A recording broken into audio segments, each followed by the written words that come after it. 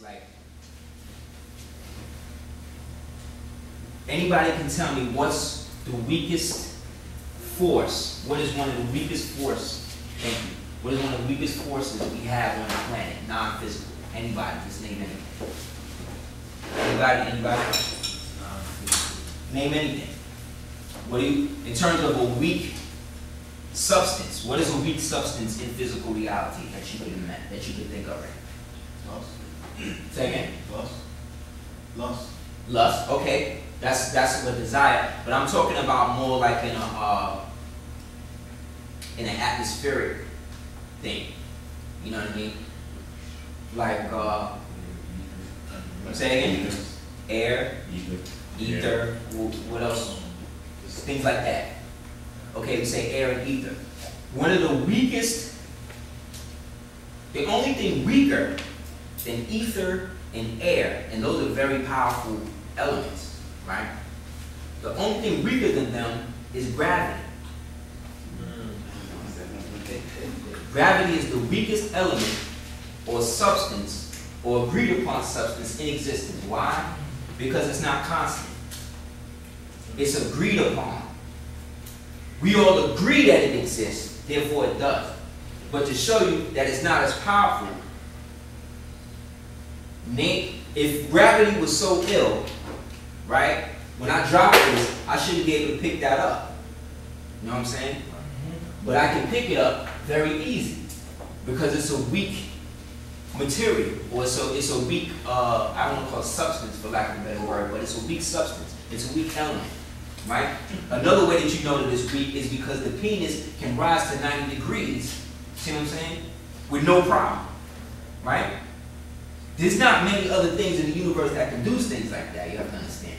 Therefore, gravity is subject to the idea of the perception of the person that is perceiving gravity in its immediate fashion, right? So if I was to take this thing and just throw it, right?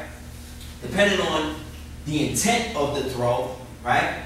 And how hard I threw it and where I was throwing it will depend on how far and what type of impact this will have when it hits it. But I know when I throw it, it's going to hit something, right?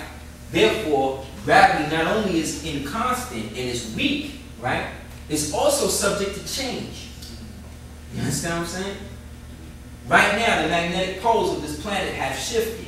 The magnetic poles have shifted. So that means that what was once east in the magnetic pole is now west and vice versa. See what I'm saying? There's a such thing as, when we get to the thing I'm going to show you, everything in this reality, again, is perception.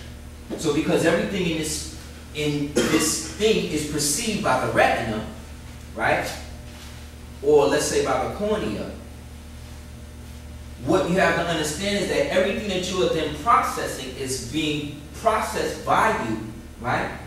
Through a natural lens, right? Which is the eye or whatever. But the retina, specifically the part, the dark cornea, that part of it is the same particle, right? That exists in what we call black holes and things like that. Because if it would have to be black in order for you to attract the image. Because if it was white, you would be blind. You see what I'm saying? Matter of fact, there's a movie. There's always a movie, y'all. Always a movie. Always. Like to the point I'm sick of it. Like, man, there's a movie on that. There's a movie called Blindness. Right? About the end of the world, right? And everybody goes blind, but this blindness is not black blindness, it's white blindness. Meaning that you don't see, most blind people see dark matter. These people in this movie, all they see is white. So you know they don't see nothing. Okay? So again, this is the difference. Same thing in space. If space was white, you wouldn't see nothing. See what I'm saying? So again, they tell you that what? E equals mc squared, right? Which means energy equals motion, constant, right? To the second power. So when we talk about spells and lies, this is the biggest one you could ever get. Yeah. It's a lie. And it's such a lie, I really have to get deep You know what I mean? Like sometimes you get real deep in breaking this pattern down. You don't have to get deep with this. This is just rudimentary stuff. One, energy is a constant, right? Motion is what? Physical energy. So you're really saying energy, energy. You see what I'm saying? Therefore, this part of the whole equation really can be bust down to E. Right? So remember, this is half the equation now. So all this now is BS, because you don't even need this no more. So really what we're talking about is E. Now, we're talking about light, right? Light travels at what? 1,037 1/3 miles per hour, right? A light year is how long? But a light year is how long? Anybody? Wrong or right don't matter, just throw out a number. 8,000 miles. Okay. Okay, 8,000? How much? 50 billion? Great. How, anybody else? Anybody else?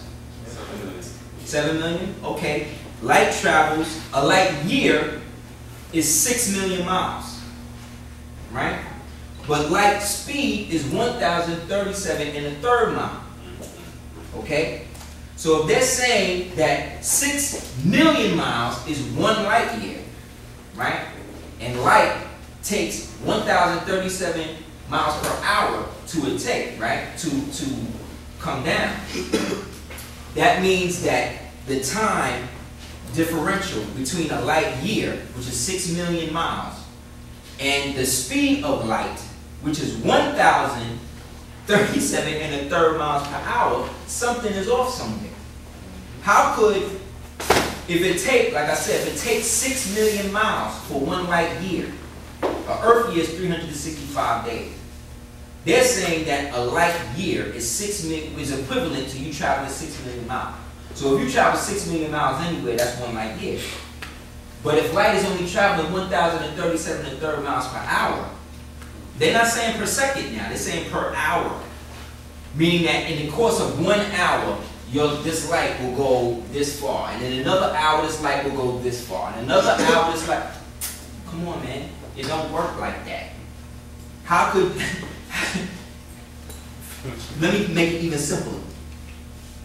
If light was so fast, how come it got to escape darkness?